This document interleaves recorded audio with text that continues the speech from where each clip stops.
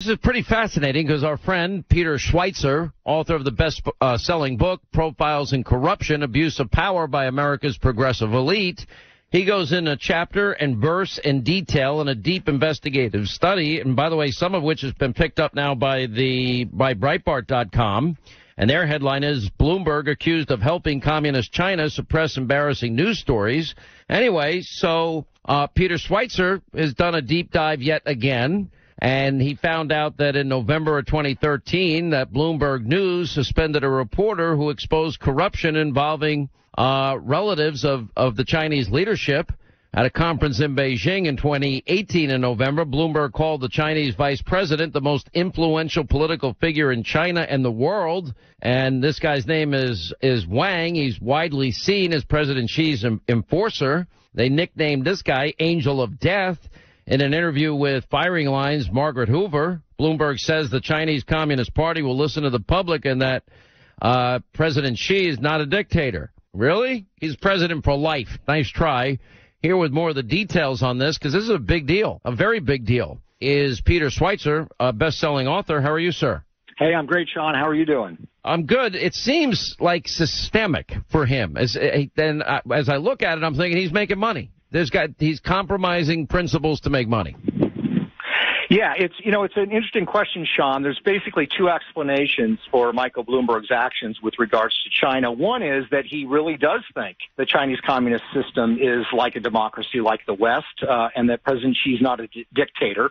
He actually believes that, or he's doing it to kowtow to the Chinese because he has a cluster of commercial relationships in Beijing that require him to be in the good graces of the Chinese government. And I think a lot of people look at it and say, Michael Bloomberg is worth $60 billion. He doesn't have to kowtow to anybody. But if your business is so tied up to being in the good graces of the Chinese government, maybe you're prepared to do that to keep the money flowing. Yeah. All right. So let's go through these specific incidents. Now, I'll add one other thing. There's a story in Breitbart about how The Intercept reported that a woman describing herself as one of the many women that Mike Bloomberg's company tried to silence through non-disclosure agreements, even though she never worked for Bloomberg's companies, but her husband did. And according to this woman, Miss Fincher, Bloomberg brought enormous pressure to bear against the couple to suppress news reports that were embarrassing to the communist Chinese. And she said she was studying sociology in Beijing when her husband worked on a series of Bloomberg News reports about the tremendous wealth accumulated by Chinese leaders and their families, including the relatives of President Xi. And like other visiting Western reporters critical of the communist government, they found themselves, getting death threats, including threats against her and her husband and their two young children. And she said Bloomberg News told them not to say anything about the death threats pending an internal investigation. But after several months, she broke her silence, mentioned it on Twitter. Within a matter of hours, she's claiming, she said her husband was contacted by a Bloomberg manager and told to get your wife to delete her tweets. Oh, well, that sounds very heartening to me. Yeah, her husband is a reporter named Michael Forsyth, who I've met with and spoken with. He's a very good reporter on China, and that's exactly right. He was working for Bloomberg at the time. He did a lot of aggressive reporting, good, solid reporting on how the Chinese political leadership was self-enriching. In email exchanges, Bloomberg editors, said, look, you've got the goods. This is amazing.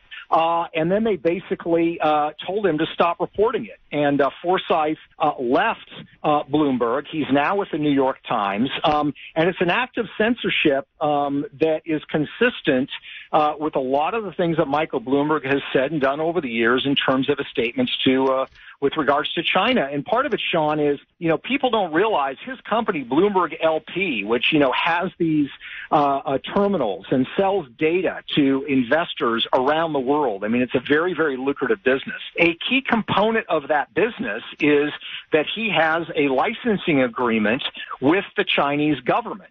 It was formed in 2010. Interestingly enough, this licensing agreement is with the State Council Information Office, which is also the propaganda wing of the Chinese government. And the point is that they take data involving bonds and financial markets in China, and they sell it to investors and traders around the world. and China has been the hottest market over the last 10 to 15 years. So this data is really, really important to his business model. And, if he does something to tick off the Chinese, or, one of his entities is reporting something they don't like, there's real fear that he could potentially lose that license. And there are other commercial deals as well. Let's go through some of these other the incidents I mentioned, one in November 2013, another in November 2018, and this interview in September 2019 with Margaret Hoover and Bloomberg saying the Chinese Communist Party will listen to the public and that President Xi is not a dictator. I don't believe that. Why would he say that? A great question, and it's really stunning. People can find it online. I would encourage them to look at the full interview, and you can really tell that Margaret Hoover is interviewing is kind of floored by the statement. It's completely declarative. It's not that, Xi is trying to do his best for his people. It's that President Xi flat out is not a dictator. And I think, Sean, you probably agree with me on this. If President Xi is not a dictator, I don't know what a dictator is. Nobody's a dictator. And that's what's so stunning. We know Bloomberg's, a smart guy. He's been in financial business and mayor of New York. He knows exactly what's going on in China, and he's choosing to kowtow or soft pedal what's going on in China. And the explanations are either he actually believes it, or he's doing it to kind of curry favor with the Chinese because they could severely damage his business. I'm trying to understand. He recently announced plans, Bloomberg did, his business, to incorporate Chinese bonds into the Bloomberg Barclays Bond Index business with the goal of steering $150 billion in Western capital to Chinese companies, including 159 government-owned businesses. Now, I'll be honest, I don't care if we have good relations with China. I kind of like the fact that this president got $220 billion in a 2-year deal that helps our farmers, our service industry, our energy sector, our manufacturers, our automobile industry. I mean, that's real money, real jobs, real Americans. I don't have a problem with that. We can do business with people whose politics we don't like, as long as, but you're saying that very specific actions and things are being done and said here just because of money, and things that he's saying are just not factually accurate. Like, it's wrong to say this guy's not a dictator. He's president for life. How do we know he declared himself president for life? Exactly. There are many people within the Communist Party itself, hierarchy, who are quite upset with him declaring that. So you've got a lot of people in the Chinese Communist Party that would say President Xi is a dictator. And look, you're exactly right. The issue here for me is not that you're doing business with China. There are lots of people that do business with China.